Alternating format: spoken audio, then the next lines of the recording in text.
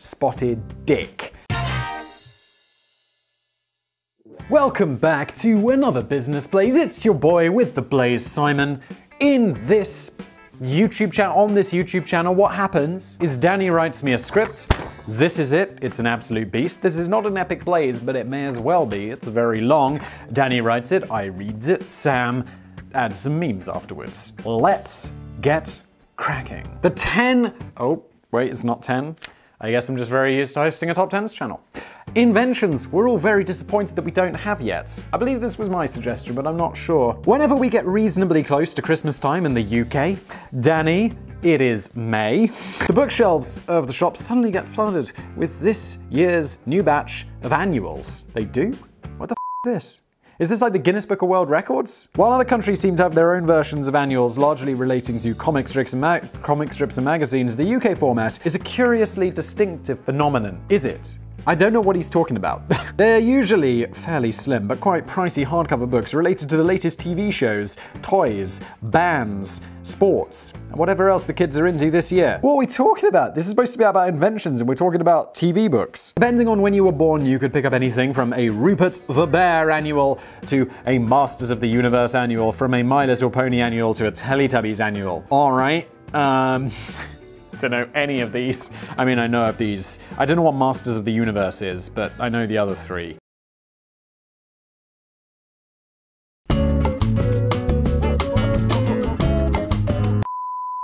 My Little Pony and Teletubbies really suck. Also, what the f up with bronies? That is, I only found out about this maybe last year. Weird. Very weird. Not judge. No, I am judging. Like, someone the other day was on Twitter, like, having a go at me for something, and they were like, "You shouldn't kink shame." And I was like, bro, look, if you're a brony, just know. They were essentially just cheaply produced stocking fillers for kids, packed with stories, photographs, puzzles, games, and faintly relevant articles. Confusingly for my young brain, Danny's young brain, the covers were always labeled with next year's date rather than the current year, but I later discovered this was so that the books wouldn't look too out of date after Christmas was over and the shops had resorted to shoving any unsold annuals into the bargain bin to try and quickly get rid of them. All the cool shit had usually disappeared by this time, but you could usually find a whole stack of Railway World annuals going cheap. I do sometimes wonder, like, what happens with my childhood, because this is something that Danny is obviously very au fait with, and I have just never even heard of. As a kid, I was always into watching sci-fi TV shows, so if I was lucky, my own Christmas stocking might include something like a Doctor Who, Buck Rogers, or Blake's 7 annual. I know the first two. I've never seen them, of course. I don't even know what Blake 7 is. You uncultured swine! Simon won't have heard of Blake 7. Holy okay. It was basically a British version of Star Trek, except everyone in the show was a mercenary bastard. That sounds pretty awesome. The thing about these is that you only get so much content relating to the TV show. The rest of the stuff is often boring filler, factual material loosely related to science and outer space and stuff. It would be a bit disappointing if you bought like the Star Trek annual and it was just like, here's some facts about space. It's like, annual, I've got Simon Whistler on YouTube for that shit.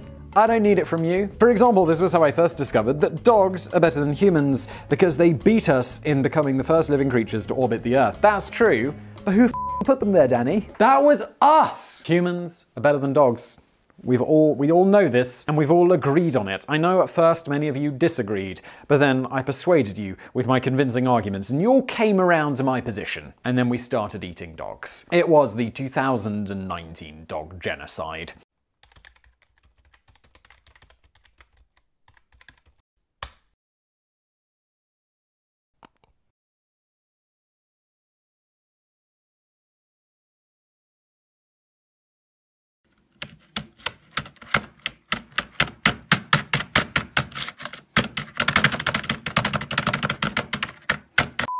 But there was one type of intriguing article that kept cropping up quite frequently over the years within the pages of these annuals. What the world will look like in the future, or something more specific, what the world will look like in the year 2000. Oh my god.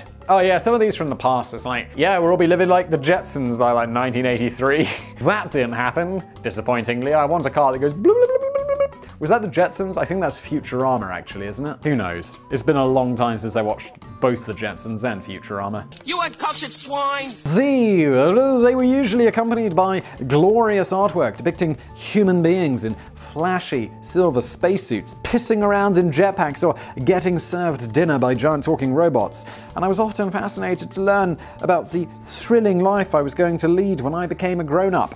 Some of the predictions were pretty bang on the money too. Ooh, I'm glad we're talking about some that actually were there. We only had 4 TV channels to choose from in the UK when I was a kid. Same for me. When I was a kid, they introduced the 5th channel, and it was like, whoa! What are we gonna do? So much content.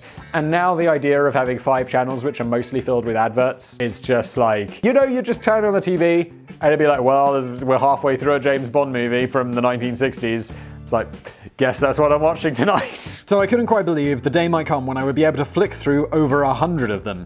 And then, like, yeah, we got Sky. I don't know, I must have been like 13, 14, and then suddenly there were hundreds of channels, and I was like, wow, this is great. They were still stuffed with adverts, and now the idea of even, like, my parents still have Sky, so when I go to the UK and I visit them and I'm like, hey guys, what's up? And they're like, oh yeah, we're gonna watch some TV. And it's like, wow, but there's adverts and shit, and I don't, why?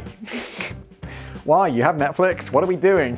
The accompanying illustration of a big chunky TV set with over 100 big buttons on the front didn't quite encapsulate how it would work, but the prediction was broadly right, even though the article neglected to mention that the channels would largely just be clogged up with a never-ending cycle of repeats of Judge Judy and Friends. Those are shows I do know. Both are quite entertaining. Judge Judy, it's a little bit weird. Friends, I like Friends.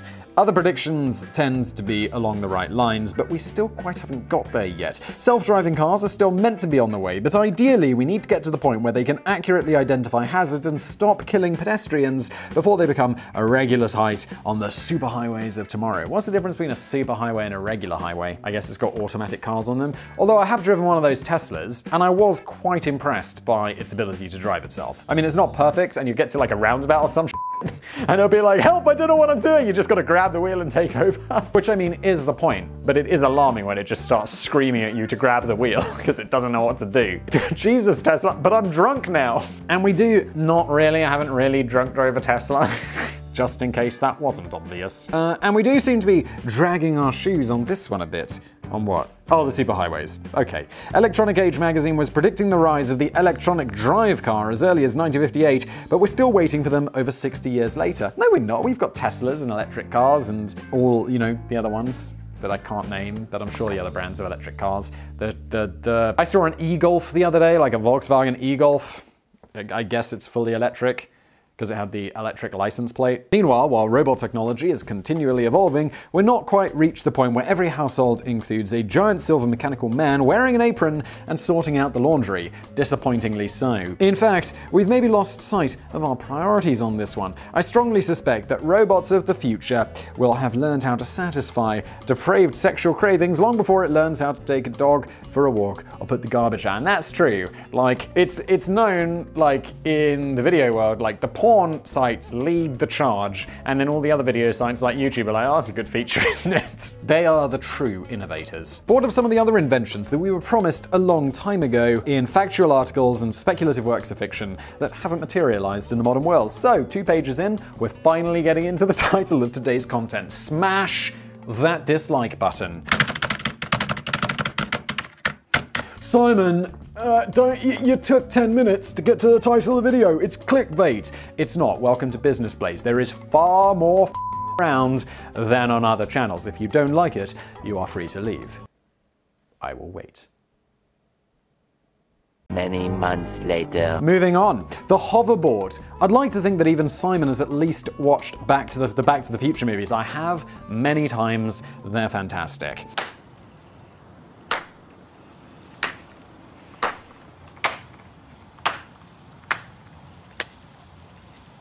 And as soon as we start talking about Back to the Future, we instinctively start to think about all the cool inventions that were predicted in its bold vision of the 21st century. Which is a bit weird, really, as only the second film in the trilogy actually went into the future, and it's widely considered to be the weakest of the 3 by far, although I love all of them. Unpopular opinion, the second Back to the Future is actually my favorite one.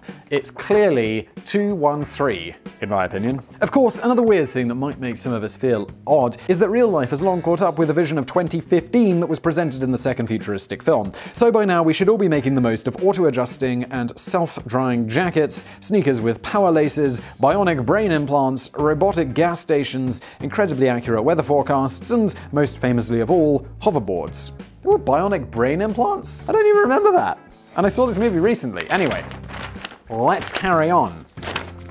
In fact, the name hoverboard, essentially meaning a levitating skateboard without wheels. Well, obviously without wheels, because it's levitating. And I mean, you could put the wheels on there, but it'd be a bit pointless. What are they for? Oh, it's in case it runs out of batteries.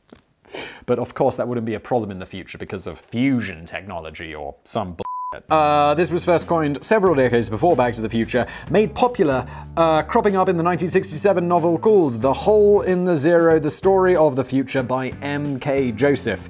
It's one prediction of the future that you might be fooled into thinking actually came true. If you take a look online, you'll come across a whole range of hoverboards that you can buy today, but they're a far cry from the fictional Mattel version that Marty McFly uses in the films. Yeah, I remember seeing a video of one of these a few years ago, and he was like, wow, we've invented a hoverboard, guys! And it's like, well, it barely hovers, it's absolutely massive, and you can only use it over this specific area. And it's like, well, yeah, not really. And then, what are those stupid things with the wheels on the side that kind of like cheap-ass segways? They were called hoverboards, and I saw them advertised, and I was like, that's not a hoverboard, is it?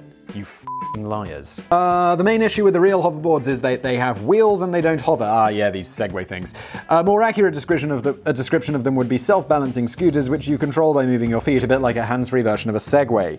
Those things suck. Another big problem with them is they have an alarming tendency to randomly explode. The cheap lithium-ion batteries located in the footrests of the scooters have been known to overheat and catch fire without warning, resulting in several disasters, including the emergency evacuation of a shopping mall in Washington and the burning down of a whole house in Louisiana. Also, who evacuated a shopping mall because something caught on fire? Is that really necessary? In very recent years, several startup companies have claimed to be developing the world's first real hoverboard. I should read these ahead, I apologize. Because now I tell you a story, Danny tells you a story, people in the comments are going to be like, Simon, you should read the scripts. Actually, people in the comments are usually like, Simon, never read the scripts ahead because we love you repeating yourself. Oh. In 2014, a prototype for the Hendo hoverboard was unveiled, which operates on the principle of electromagnetic repulsion. The downsides are that it would cost around $10,000 to buy, it only hovers if it's directly above a copper surface, and it would only stay up for 7 minutes before requiring a recharge. It allegedly sounds pretty doesn't it? Allegedly. Later in 2015, the car company Lexus revealed that they had been pissing about with something called the Lexus Slide, which uses superconductors cooled with liquid nitrogen. Holy shit. That sounds complicated. The downsides is that one would have to still fill up your board with liquid nitrogen, minus 322 degrees Fahrenheit, every time you take it for a spin, and it only works above completely magnetic surfaces, so not ideal for quick hops into town. Also, the estimated price tag is so huge, Lexus daren't even tell us what it is. What are you doing, Lexus? Focus on making cars, not hoverboards that no one likes, allegedly. So it's unlikely that we'll ever really see a Back to the Future style hoverboard anytime this century, partly because the very idea does defy the laws of gravity. Yes, it does, and also because very few companies would be interested in investing in any great amount of money into a product which is only destined to get banned within the first week on sale anyway. Yeah, like, I don't know how it is in the US, but in the UK, a lot of those like electric skateboards and stuff are just banned because, I don't actually know, is there a good reason? Pedestrians get pissed off with them? Who gives a f? It's fine. Kids are barely allowed to play with fidget spinners these days, so you really think we'd dare let them loose on the streets with a hoverboard? Yeah, I guess not. The government will ruin our fun. But that would be epic. The teleport. Oh, please be about teleporters. I mean, this is so far off that it's like, who could possibly think that this would be available anytime in the at all near future? There were some things I never quite grasped about teleportation in Star Trek. Although I've watched a fair bit of it over the years, I've also missed a lot of stuff, so I'm not an expert. Maybe a business Blaze tracker will have to answer these points. Tell you what, Danny, I'm a pretty massive fan of Star Trek, so let's see if I can do you a favor right now. Firstly, what's the point of the transporter room? Well, Danny, it transports you places, which is pretty fucking cool. On the return journey from the surface of a mysterious planet, the crew can seemingly be picked up from any position, often just in the nick of time to avoid a grisly fate at the hands of a giant, hairy testicle monster. So why do they need to stand in such precise positions in a specific room on the outward journey? I don't know. to be honest. I don't think so. I don't think I know the answer. I would guess it's because, like, in the law, they need to either go from one or be transported back to one. But then they also have site-to-site transportation, which appears definitely in Voyager, and I imagine in other series where it's like they are just somewhere and then they will transport to another location. It's often used as a plot device. It's pretty cool.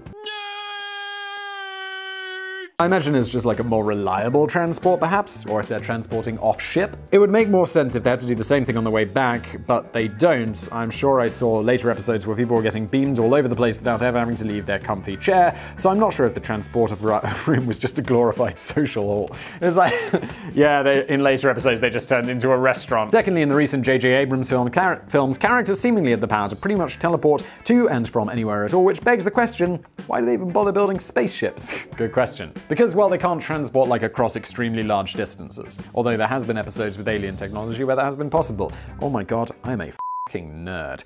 Carrying on. Of course, the concept of human teleportation has existed in works of science fiction long before Kirk and pointy ears materialized onto TV, first showing up in 1897 in a novel by Fred D. Jane called To Venus in 5 Seconds, which pretty much summarizes the plot. In the real world, it's easy to see the advantages of an invention that can transport you from your sofa to a business meeting on the other side of the world in just a few seconds, without you even having to open your front door. But it's also an invention that would pretty much turn the world as we know it completely on its head. Everyone would suddenly get very fat for starters. I've also thought about this, like if transporters exist, real estate prices would get really f***ed up because it's like, oh yeah, you could like work in the city and live in the middle of the forest with basically no problems whatsoever. So all of that high-priced city real estate is gonna be, it's gonna be a lot cheaper all of a sudden. So in Star Trek, where they transport like around the world all the time instantly because it's all short distances, yeah, real estate in that world must be really screwed up, but also they don't have money, so there's that. Entire industries and millions of jobs would be rendered obsolete overnight. Oh yeah, that too. Terrorists would find that life had suddenly got a lot simpler. In fact, how would you even begin to fight a war in a world where teleportation exists? All traditional military tactics would be wiped out in a second.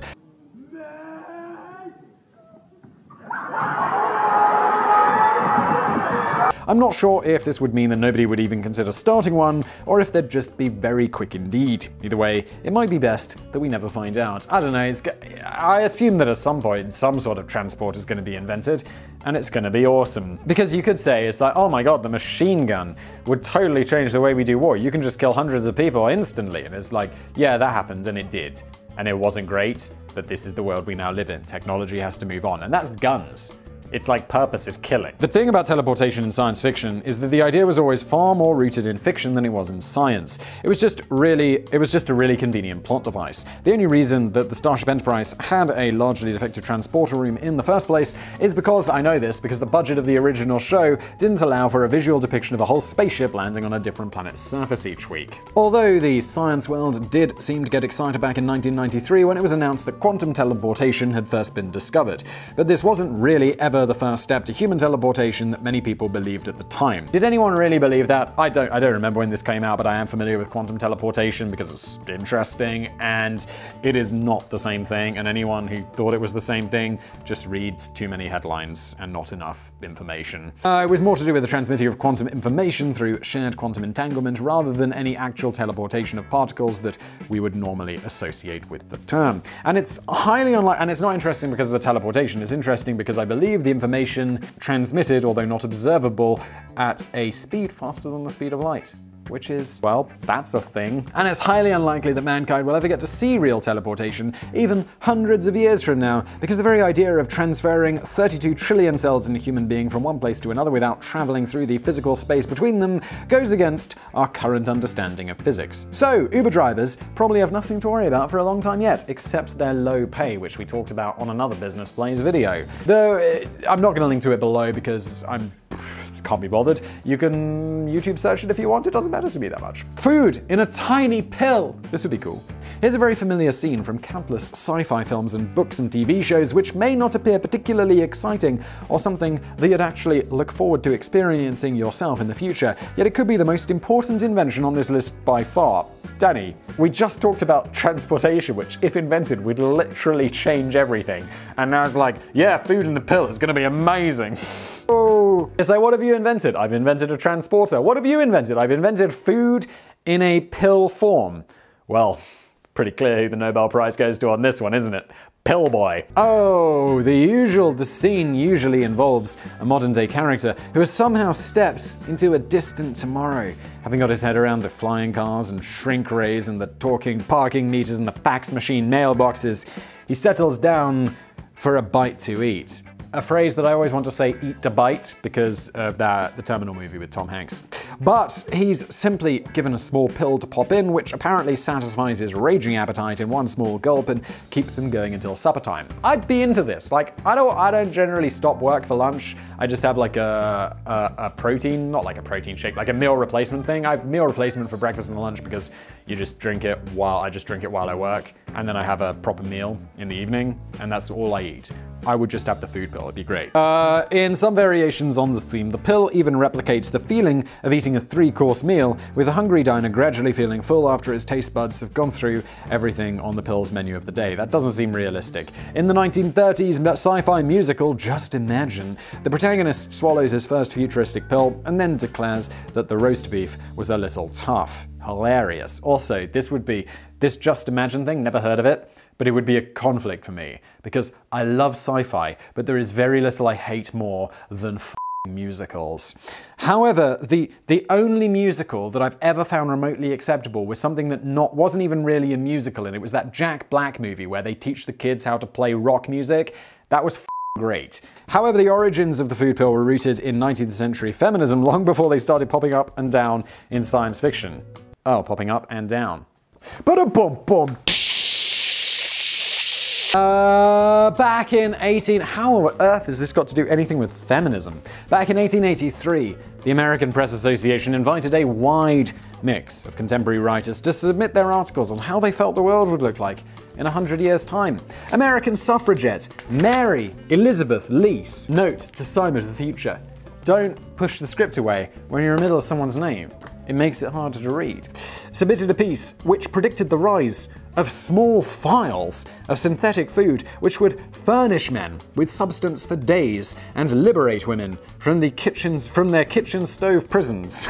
You take the red pill. You stay in Wonderland. That's how we get women out of the kitchen.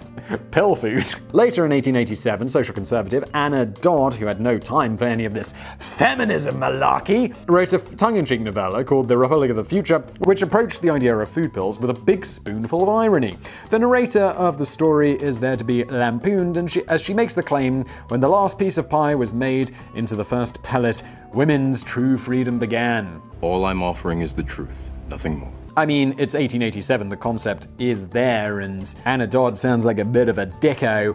Of course, it's perfectly understandable why most lovers of fine cuisine won't be particularly thrilled about the idea of replacing a well-prepared meal with a pill. No, but you can still eat a fancy meal, or whatever, it's just there's an option of the pill. Why not? It'll also be very convenient for camping because you don't have to carry a ton of food with you. You just take a pill. Boom! Shoving a little tablet in your mouth is hardly a substantial substitute for a hearty plate of toad in the hole, followed by a generous serving of spotted dick and custard. For once, Danny and I are on the same page with food. Both of those things are absolutely delicious. Also, if you're watching, and I guess if you're not British, I don't know if spotted dick is an American food, but it is very interestingly named. Spotted dick, which we had it at school, I think, on Thursday lunchtimes, maybe. And yeah, it was a lot of fun to, spotted dick. Ha! Gay! But we need to think beyond our own taste buds to look at the wider picture. If the human race ever were to develop a complete, wholesome meal in a pill which could be cheaply produced and distributed, the invention could provide an easy solution to international food shortages or perhaps even eradicate world hunger altogether. I mean, we still gotta get the calories that go in the pill somehow. It's not like they're magically coming from nowhere, unless we invent something that makes them magically come from nowhere, but that sounds like a bit of a stretch. Sadly, although military programs are coming up with increasingly compressed rations of food and pills which can at least help keep ravishing hunger at bay for short periods, there's no way we will ever realistically pack enough calorific content into a single pill which would keep us going all day. Danny, you don't have any faith in the future. Food pills, I mean, it's gonna happen at some point. It definitely will. I mean, because I don't know how much energy in like terms of gasoline or something would be in something this big, but you can measure the caloric energy in that. And it's probably pretty enormous. So all we need to do is work out a way to turn gas, in terms of calories, or petrol or whatever, into calories that we can consume, and then we'll just be drinking petrol. Don't drink petrol. Don't get any ideas. Drink bleach. Not really. Don't do any of that advice. And I see all those crazy people on YouTube with their COVID-19 bull drinking bleach. Don't fuck that, you sicko. 3 wolves would be angry. That coffee is ice cold. And it's not iced coffee, it's just coffee that I let go cold. Unless we start eating thousands and thousands of them every day, and that kind of makes the whole concept a bit pointless. If you're still keen on the idea of never having to prepare or eat food ever again, perhaps the closest we'll get to now are the thick and creamy paste-like drinks which apparently contain everything your body needs for a proper meal. These are what I eat. One guy called Rob Reinhardt, a 24-year-old software engineer from Atlanta, has developed such a drink called Soylent, which he claims has the potential to change the world's relationship with food. I'm slightly put off by the fact that it looks like vomit. Yeah, the food I drink doesn't look particularly good, but it doesn't really taste of anything. Like, the way I describe it is they've mastered the taste of nothing. I'm even more put off by the fact that it's named after the plentiful foodstuff featured in the future Earth visions of the classic 1973 film Soylent Green, which of course I've never seen, but I am familiar with the concept. The food was revealed at the end to be, spoiler alert, made from dead human bodies. I think modern consumers would find that just a little hard to swallow. It does seem like an interesting name for your drink after that, Robbo. Anyway, next up, jetpacks. Now, jetpacks, it's like, I think the answer is pretty simple of why we don't have them. It's just they require a ton of energy to make work, and we just can't fit that much energy in a jetpack for like a long time. Maybe we will in the future with like when we can store energy more densely, but that's a pretty major hurdle to overcome. Here's an unusual entry on this list. I'm probably just covering stuff that Danny is about to cover, so I'm just gonna shut up and read. Here's an unusual entry on this list because it could be argued that jetpacks do actually exist. Yes, but they're shite. The main problem here is not so much technology, although that does obviously play a part, but more to do with the fact that the wide use of jetpacks would be a hopelessly stupid idea that could never feasibly get off the ground. Oh, come on, Danny. A fully functional jetpack like on Grand Theft Auto. San Andreas is the one where they have the jetpack? That would be awesome. When we think of jetpacks, we usually think of a bulky backpack that behaves a bit like a rocket, belching out flames from canisters of compressed gas as it propels us into the air and gets us quickly to the pub without having to worry about navigating our way through busy traffic. And straight away, it's not hard to see an immediate design problem with that. Human beings often tend to complain about getting a bit saddle sore after riding a bicycle for half an hour, so you can imagine the storm that's likely to unfold after you've effectively blowtorched your legs for any length of time. Agreed. People would definitely complain about that. The world's first jetpack patent was actually issued way back in 1919 to Russian pilot Alexander Andreev, although it appears that he never got around to actually building a complete working model. Fast forward to 1984, and jetpack pilot William Suter wowed the crowds at the opening ceremony at the Los Angeles Summer Olympics as he blasted into the air using a rocket belt model which had been in development since the 1950s and used pressurized hydrogen peroxide for fuel. Isn't hydrogen peroxide that stuff you use to dye your hair white? He was only in the air for less than 20 seconds before he came down to land in the stadium, and the piece of kit made about 130 decibels of noise. That is goddamn loud. The worldwide audience of 2.5 billion, surely not. Oh, Summer Olympics. Yeah, possibly. That's still a lot, especially in 1984. I don't get I don't think I've ever really watched the Olympics. It just seems pretty boring to me. I mean, I don't like sports in general, and it's like the Olympics just takes all the most boring sports, like throwing sticks and running around in circles, and it ignores all the interesting sports.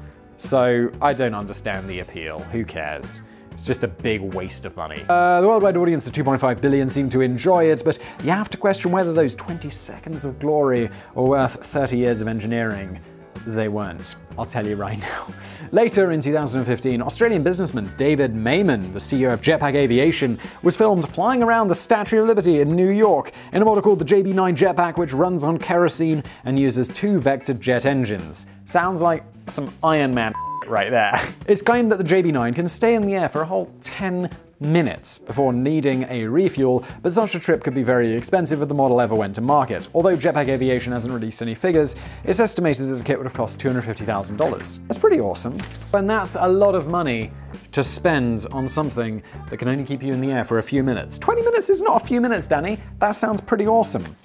The main problem with jetpacks is that they're never likely to be as useful as promised in the books and films. They're fine for occasional stunts and spectacles like showing off a bit at the Olympics opening ceremonies, but it's very unlikely that we'll ever see a marketable model which is light enough to be worn whilst big enough to store the energy required to keep it mobile for more than a few minutes. And I have to say, while I was ragging on the Olympics, the opening ceremonies are usually pretty cool, if a little bit cheesy. And also, was it China who did that insane one that cost them just an insane amount of money in 2008? And it was just like, okay, well, they beat us, didn't they?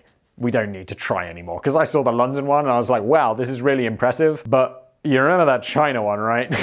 Even if we did somehow manage to bypass Newton's laws of motion, a health and safety nightmare. It's one thing to fall off your bike, but it's quite another to come crashing down into a housing estate in a ball of flames. And I can't help thinking that Greta Thunberg might have something to say if we all suddenly start flying around in our own personal fuel-guzzling jetpacks. Okay, like, yeah, this is bad.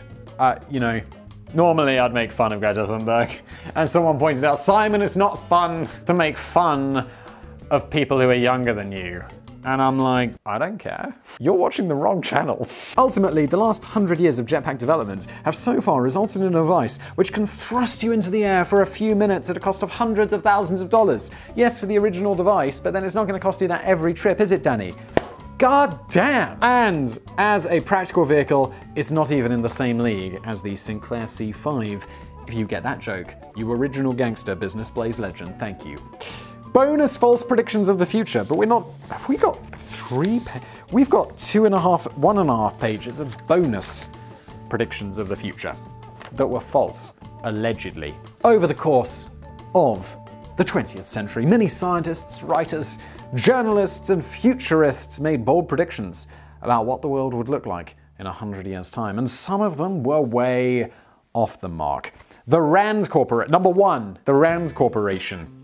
A global thing. Aren't we already like massively into this video? Oh, and last time people were like, Simon, why don't you look at the watch to see what the time is? And it's like, I'm looking at the computer over there, which has the time that the video's been recording on it. This wouldn't really help me out. The Rand Corporation, a global think tank which contributed to both the space program and the development of the internet, once made a curious prediction that in the year 2020 we'd all have apes for butlers. Guys, no. I don't even know what to say. The strangest thing about this prediction is that they made it as recently as 1994? It's 26 years, guys. What the f*** do you think is going to happen? The Rand Corporation claimed that while some households would choose to go with robot butlers, others would prefer to go with real living creatures such as apes, and by this time we'll have discovered how to breed intelligent species of apes which are capable of carrying out manual labor. Let's just agree to never listen to anything that the Rand Corporation ever says again, because, boys, you be smoking the allegedly. It went on to claim that using highly trained apes as family chauffeurs might even cut down on automobile accidents. This is an Onion article, right? Jesus. So that seems to be official confirmation that even an ape can drive better than you. Ba-da-bum-bum. Number 2. Acclaimed science writer and author Arthur C. Clarke is one of my favourite wordsmiths of all time. But some of his theories were a bit more bonkers than others. I also like Arthur C. Clarke, Danny. Back in 1966, he claims that by the 21st century, the concept of moving house would have become a very different experience, although the phrase would also be technically more accurate, because we'd actually be moving our houses. How could we predict it? So instead of packing all our things into cardboard, why are you moving house except to a different house? It's like, it defeats the, I mean, yes, location, but that's it. Like, why are you moving house? Well, you know, I need a house with an extra bedroom because I have more kids now, or I'm rich and I want to live in a mansion or something like that. Like, it'd be a bit disappointing if just move the actual house. Houses of the future wouldn't be permanently fixed to the ground, so we'd effectively all be living in very mobile homes which could be steered to a nice new location by the seaside in no time at all. So it'd all be just like Trailer Park Boys. I have never seen that show, but it just felt like an appropriate time to bring it up. Friends of mine were talking about it. I went camping last week and they were like, you gotta see the Trailer Park Boys. And I was like, okay, I'll check it out. I think it's on Netflix. Apparently it's very funny. This could have been a quick and handy solution to dealing with nuisance neighbors, but the idea, sadly, is yet to take flight. That's never gonna work out. Number 3. In 1950, Associated Press writer Dorothy Rowe revealed that the women of the 21st century would be built like brick shithouses. Okay. Let's see where this one goes. Actually, she didn't quite phrase it like that. I figured, Danny. But she did say that the women of tomorrow would be more than 6 feet tall, have shoulders like a wrestler and muscles like a truck driver. A truck driver is particularly known for their muscles, don't they sit in a truck all day? And this will be down to the fact that women will be eating balanced rations of vitamins and proteins that will produce maximum bodily efficiency. Maybe Dorothy was right. We just haven't found the right balanced rations yet. They probably would include heavy steroids. Things might have been different if we'd put the limo-driving apes in charge of food science. Number 4, a final and very recent prediction came in 2012 from Dave Evans, the chief futurist for Cisco Virtual Networking. Yeah, like 2012 was what? Nearly a decade ago? 8 years ago? But, I mean, that's really a short time to be like, yeah, I'm gonna predict something wild-ass crazy about the future. His unusual prediction came by the year 2020. Let's see how this goes, Dave. Everyone would be able to predict the future themselves. Dude, what the f*** are you smoking? He reckons they would be able to use cloud-based tools to mine the data of increasingly sophisticated analysis algorithms that make uncanny predictions about tomorrow and beyond. All right. Maybe it's, I mean, was it Newton or someone based on Newton's theories about how with enough information you can predict everything because, you know, everything obeys Newtonian law? But then it was like, quantum physics came along and was like, oh no, there is an element of randomness which we can't predict. Anyway, I'm not a scientist. But Dave doesn't seem like a scientist either. Maybe it's a good job that he's turned out wrong so far. If this were true, we'd probably all be able to predict the exact date and time of our own deaths, which means that things could get a bit weird. Wasn't there a French movie about that? Where everyone was told exactly when they were gonna die and what that meant? Like they had a timer over their head or something? That's some scary shit, and I don't know whether I'd want to know that. Like, it seems a bit like, yeah, no, you don't want to know, but then it's like, or do you? Because if it was like, yeah, so you got 6 more hours to live, I probably wouldn't be recording a Business Plays video right now. As much as I love it, probably not what I would be doing. More importantly than that, the gambling industry would crumble overnight, and the horoscope section of every newspaper would disappear forever. I wouldn't say that's important, I would say f***ing good. Because we could do without gambling and we could do without horoscopes. Both are pointless and things that you shouldn't do, in my opinion, which is correct. Thank you for watching this episode of Business Blaze. Danny put this script together, I read it, obviously you just saw that. Sam is gonna add some magical memes which I haven't seen yet, but you have enjoyed. And thank you for watching, subscribe, smash that like or dislike button, and I'll see you next time.